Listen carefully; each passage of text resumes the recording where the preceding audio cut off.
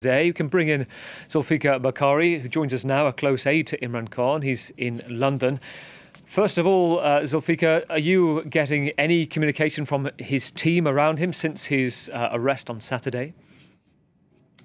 Well, after 2.5 days of not allowing even his legal team to have access to him, they finally allowed it for a very short period of time to get signatures done, which starts the process of an appeal. In the morning, we had lodged a complaint in courts that the legal team, nor his family members, nor a doctor is being allowed access to Imran Khan. So eventually they gave about 20 minutes access to one single lawyer, not the entire team. And one thing that Imran said was that he is being kept in very inhumane conditions. He is a former prime minister of a country. He's entitled to Category A prison. Instead, he's been put in a Category C prison, which is basically equivalent to death row and solitary confinement. He's not receiving medical or proper food. And although his entitlement is, like I said, for Category A, he unfortunately isn't being treated that way. So we're very concerned and worried for him at the moment.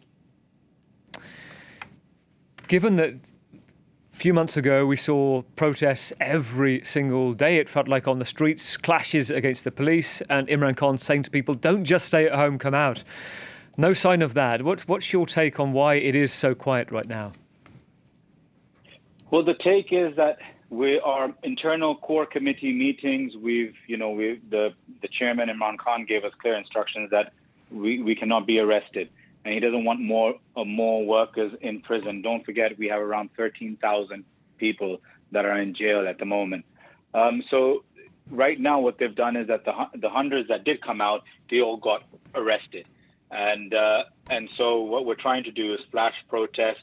But certain areas have the deputy commissioner has imposed Section 144, which means that there's no gatherings of above 4 people are allowed anywhere. It will result to an immediate arrest. So with elections, we're hoping to be announced very soon. We don't want half of our party and our party structure behind bars, which I'm sure is exactly what they want. I know before being imprisoned on Saturday, Imran Khan spoke about how the party would live on beyond him. But given what you're saying, Zulphiqar, this sense of arrests within the party, your colleagues, I just wonder if you have fear that we are starting to see a crumbling of the party. I mean, you're talking to us from London. Do you realistically think you could be saying what you are now if you were in Pakistan? Well, probably if I was in Pakistan, I'd be in hiding or definitely arrested.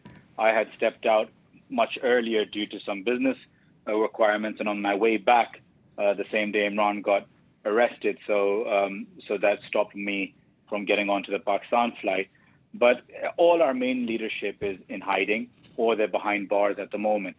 But what we don't want is that to go on any further. Imran Khan's popularity is humongous, more than it ever has been, and even more so after the arrest.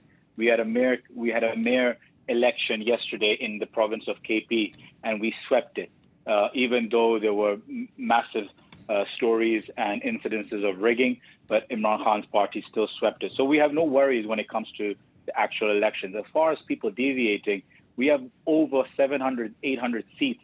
They not even 4% has deviated. The only difference is they've made big news of the 4%, but actually it's not even that have deviated. So our party is completely intact and stronger than ever. Zulphiqar, good to talk to you, and for the update on the condition of Imran Khan as well. Zulphiqar Bukhari, a close aide to Imran Khan in London.